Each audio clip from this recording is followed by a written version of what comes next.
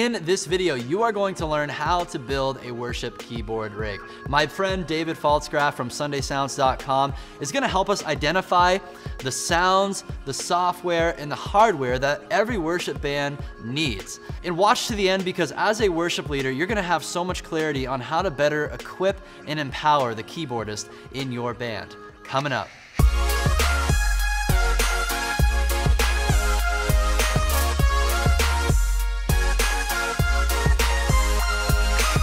My name is Jake Goslin with Churchfront.com, helping you lead gospel-centered and tech-savvy worship. If you haven't already, make sure you subscribe to the channel and hit that notification bell so you don't miss out on any of our latest content to help you grow yourself and grow your worship ministry. Today, I'm joined by my friend David Pfaltzgraff of SundaySounds.com. This guy is an expert when it comes to worship keyboard rigs. He and his team are working on amazing products that are going to help you produce the same sounds that you hear on all the popular worship albums from Hillsong, Elevation, Bethel, etc. Okay.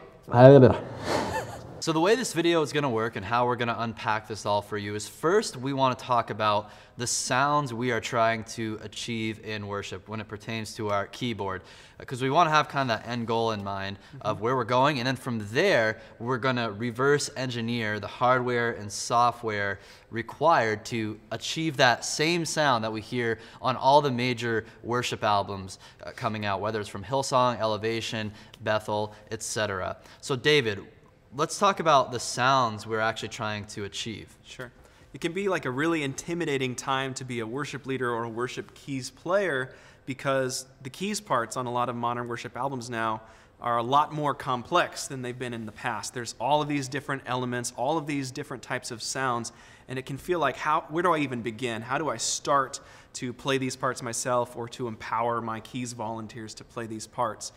Don't feel like you have to do everything at once. Don't feel like you need to jump from pianos to Hillsong Young and Free synth programming in a week. So let's start off by just nailing down a couple foundational ingredients that could just be a next level up regardless of where you're at now. So let's start off by talking about the piano sound. This is the most basic ingredient of most modern worship keys rigs, is going to be a good piano sound. So let me start off by demonstrating kind of just a nice, basic, versatile piano sound for you guys.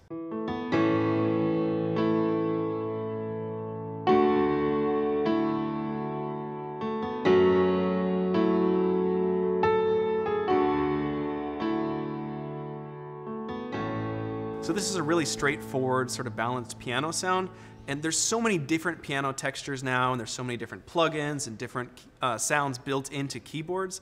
The important thing is to not try and nail this vast diversity of piano sounds right out of the gate. If you find one piano sound that's nice and versatile, that feels good to your keyboard players, whether they're playing quietly or at the biggest moment of the song, that's the most important thing. If you find one great sounding acoustic piano sound, stick with that, and then you can worry about effects and nuance later on.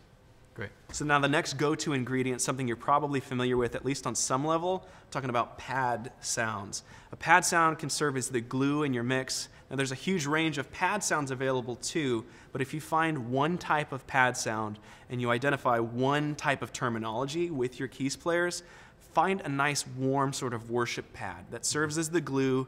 It doesn't get too bright, it's not too bassy, it sort of sits in the middle or the low mid-range and just holds everything together. Make sure it still has a little bit of motion to it so it doesn't just sound like this drone that's going on forever, but you don't want anything that's going to distract or pull away from what anybody else is doing, whether it's the vocals or the electric guitars. So this is a nice, just simple, warm pad. I can hold chords out, get infinite sustain as long as I hold the chord, and then these nice, smooth, sort of subtle transitions as I change through the progression. Let me show you what it sounds like.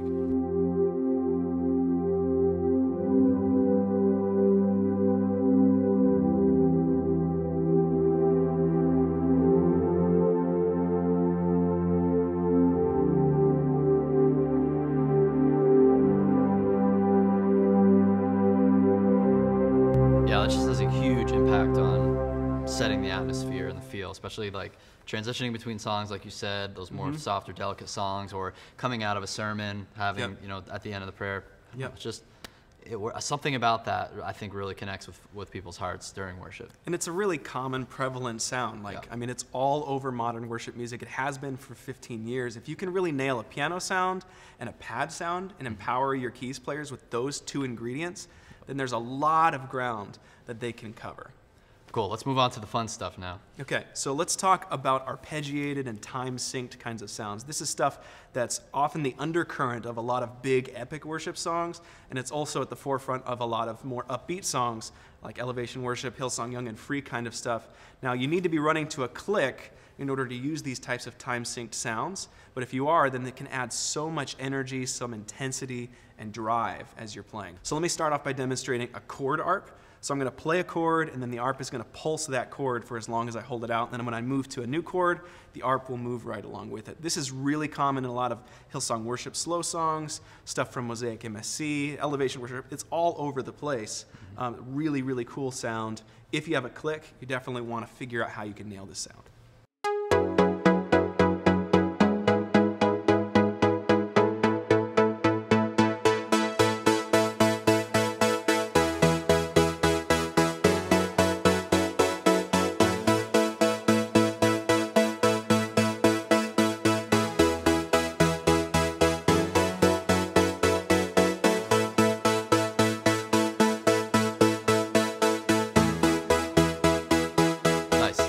I feel like those are definitely like the foundational sounds we find, the piano, pads, and the arpeggiator. Is there anything else? I mean, there's all sorts of cool stuff you can do. It just depends on where you're at with your team, the technology that you're using, the skill level of your volunteers. You've got awesome stuff like you can throw some synth bass in there. There's all sorts of different textures that you can throw into your mix. But if you nail pianos, pads, and if you figure out how to implement some cool arpeggiated or time-synced sounds, then you're well on your way to nail at least the vibe or the impression of most modern worship songs. Now we have a clear picture of the sounds we're trying to produce with our keyboard rig. Let's reverse engineer those sounds and how do we go about producing them with the right hardware and software that we have available to us today. So where do we start? So a great place to start is with the gear that you already have. There's a decent chance you can identify a nice pad sound, a nice warm piano sound inside the keyboard that's already set up at church. But when you're ready for more, if you want more flexibility, if you want to do cool stuff like arpeggiators, synth bass, then you're probably going to want to look at updating the keyboard gear that you have. Now, the traditional approach here has been to buy the latest and greatest hardware keyboard. And there's some great options out there with amazing sounds, but there's some real cons, I think, to that approach. You're locked into the sounds generally that come with that keyboard. Sometimes they're not super volunteer friendly or intuitive, and when it comes down to it, oftentimes that's a really expensive approach to take, especially if you go for top of the line hardware keyboards. So that's why I tend to personally favor a software-based approach. With software, you can use almost always the keyboard you already have as the input source and then use a computer as the brain that actually generates the sounds. With the software approach, you have tons of flexibility to use different softwares, to buy different plugins. It's totally expandable, super flexible. And because you can use a lot of the gear you already have, oftentimes you can get a new rig up and running for like under $100. And then you just have to take the time to invest in learning how to use it and setting your volunteers up for success. But if you're on a tight budget, shoot, the software here on my Mac is MainStage 3. It costs $30 in the App Store. You can use any MIDI keyboard or controller with it, and it comes with like tons and tons of built-in sounds, and it's super customizable. So obviously the cost of entry there, the biggest one is a Mac. You have to own a Mac computer, but a lot of cool worship leaders already have a Mac. So if you can have these core ingredients and understand the potential, then the software route, in my opinion, is the way to go. Yeah, I made the mistake once as a worship leader I thought we had to get a Nord keyboard. And I love Nords. Like, they're wonderfully made keyboards. They're very red. Yeah, they're very red. They look Very cool. You just like, man, the stage looks so much cooler with a Nord on it. And they play great. Yeah, and they're awesome. I'm not going to discourage anyone. If you have an extra $3 to $5 grand to drop on a keyboard like that, go right ahead and do it. But understand you have to learn how to use that thing to its fullest potential. And I just have found as a worship leader now, and what I recommend all the time, get a MIDI controller like this, get a laptop running software, and that's all you'll need. It's so much more user friendly. So walk us through, because really when I look at this rig we have here, like this is the ideal. And I think a lot of us can kind of piece together maybe what we already have, or we can find even more budget friendly solutions elsewhere than some of the hardware that you have. But I still want you to just walk us through these building blocks of this setup. Yeah, totally. So you need an input source, something that's going to tell the computer what to do, and that's a keyboard or a MIDI controller. It doesn't need to be labeled specifically as a MIDI controller, because almost any keyboard built after like 1980, 1981 is actually going to be able to connect to your computer as a MIDI controller. It's going to have a port on the back that says MIDI. Most modern keyboards actually have a USB out on the back. You can just plug it straight into your Mac computer. So you need an input source of some kind, and make sure if you're looking to buy that you consider the way that it's going to feel for your keyboard players. If you got somebody that plays piano, you might invest in a keyboard that has like a piano-like response with weighted keys that feel natural, feel expressive, and then figure out, like, do I need a way to tactilely control the software, like knobs, faders, buttons. I've got this Nano Control 2 right here, which is a really inexpensive MIDI controller that I just set on top of whatever keyboard I use, wherever I'm leading worship, wherever I'm playing keys, and I've got this just pre-connected to my computer, so I can know that I have this control available to me. This is only $60. You can get on Sweetwater, on Amazon. So those are the input sources that you need. And if you have an older keyboard and you're not sure if you can use it as a MIDI controller, generally like a $10 to $20 adapter cable is all it takes to connect it to your computer. Setup is usually just kind of plug and play from that point on. So don't be intimidated by the hardware connections that you need to make. Yeah, and the important thing to understand here is this computer is what's generating sounds, not this keyboard. It might be hard to wrap your mind around if you're new to MIDI control and how this works, but this is just telling the computer what notes it's playing and what sounds to do. It also can tell the computer, hey, if you have these programs, I can hit this little pad button or this fader or knob, and it will control those parameters with inside MainStage or whatever software you're using. So I love going this route. Yeah, the software is not like a pedal board for the key sounds. It's actually the brain. It's the whole center. This is just telling the software what to do. Great, so we have our input device, the MIDI controller, whether it's the keyboard or like the Nano Control 2 for parameter and adjusting our settings. We take the USB out of either of these devices, we get it to the computer, like what you have here, and now we're at the computer. What do we do here? Well, there's some options here on the software side, but you need some sort of host that can hold or contain and play back the sounds that you choose that you want to use. So some of the most popular ones in the worship space, like you've already mentioned MainStage. Ableton Live is another really popular host option. And then there's software plugins that contain synthesizer and piano sounds from plugin manufacturers like Omnisphere 2 from Spectrasonics, which is a really popular synth plugin. It's all over Hillsong albums. It's all over Elevation albums. And there's piano plugins that give you really great piano sounds from companies like Native Instruments.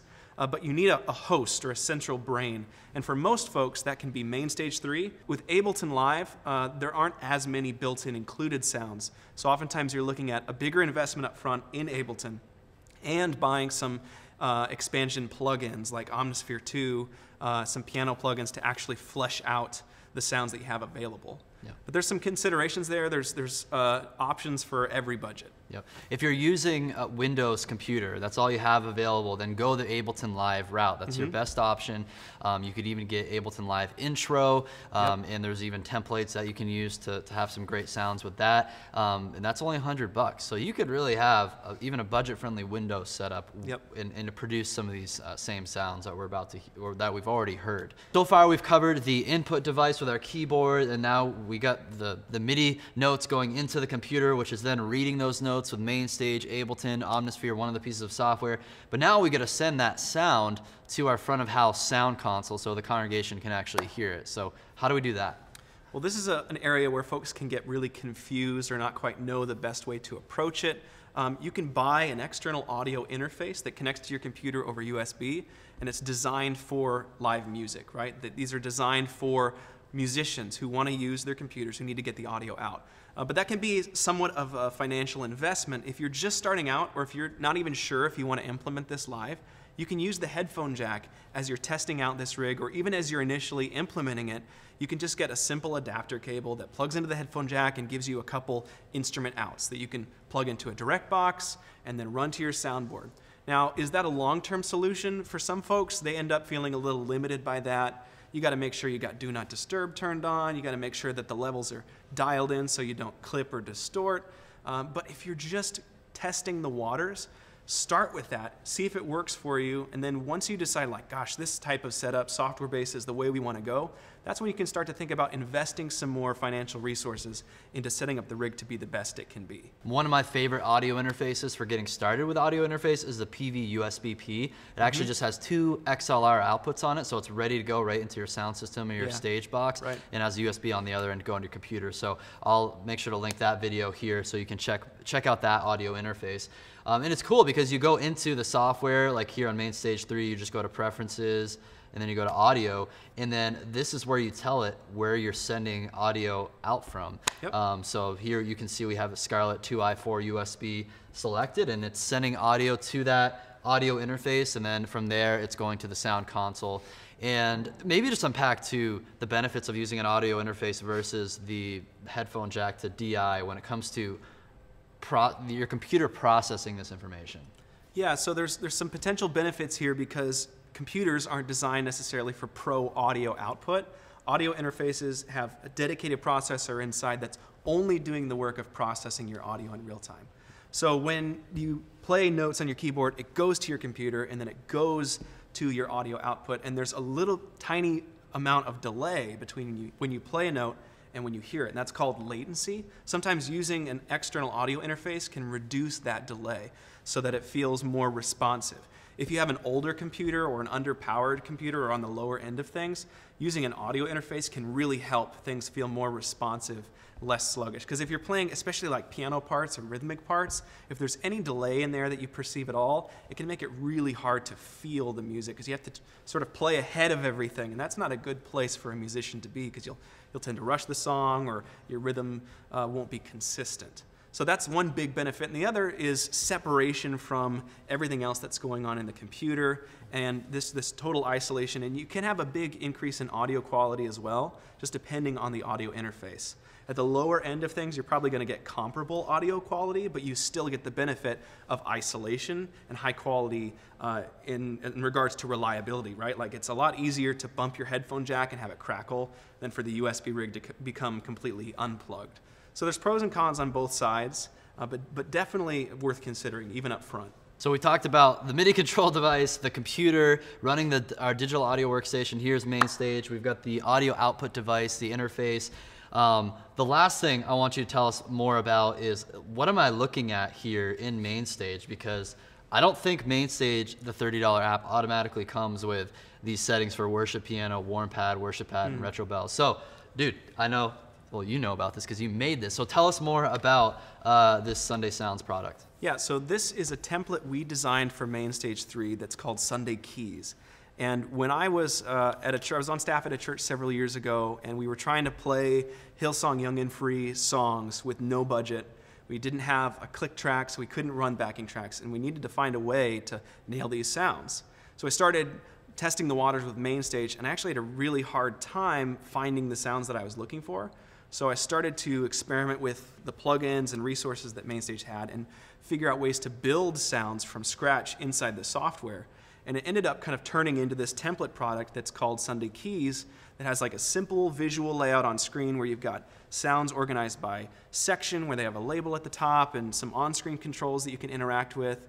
And we've designed a big library of sounds that's just curated for modern worship music. So Main Stage on its own comes with thousands and thousands of presets, but they're designed to cover tons of genres that might not be relevant to worship music. In Sunday Keys, everything that you can select is designed to be dialed in and do something specific that is relevant for modern worship music. So you've got pads that are awesome and ambient and shimmery. You've got synth bass. You've got arpeggiated sounds like we talked about earlier. Huge number of options for different types of worship piano sounds. And the cool thing is you don't have to own any expensive third-party plugins or sample libraries. everything we've done is programmed within Main Stage 3. So if you pick up Sunday keys, then you're going to get the visual workspace, and you're going to get this big library of sounds that are all dialed in without having to buy a bunch of expensive plugins. And that, folks, is how you go about building a keyboard rig for your worship band. So you may be a little overwhelmed with all of the gear and software that you see here, and maybe some of you want to know, okay, where can I find all this stuff? I'm gonna link my worship ministry toolkit below this video. You can download that toolkit. It's a spreadsheet containing everything I use and all my recommendations for gear and software for worship. I'm gonna list all that stuff in there, including this actual keyboard controller. I know a lot of you are gonna ask, this is the Akai Professional MPK 88 hammer action controller. But we'll list everything in that toolkit. Download that free toolkit, you'll have access to that. We're also going to link the Sunday Keys template that you can use within MainStage. So you can go head on over to David's website, sundaysounds.com, and pick that up for your worship keyboard rig. If you want to take this training a step further, I want to invite you to check out worshipleaderschool.com, where we've created an entire masterclass on the topic of worship keyboard. And this class is designed to help you as a worship leader equip and empower the keyboardist in your band. So we dive super in depth to a lot of this stuff we just kind of touched on briefly here today, and it's taught by the master himself, David Pfaltzgraff. So go to worshipleaderschool.com to learn more and join today. Thanks so much for watching. If you found this video helpful, please smash that like button and share it with your friends in worship ministry. You can check out some related content right over here, and don't forget to subscribe to the Churchfront channel so you can continue to receive our latest content to help you grow yourself and grow your worship ministry.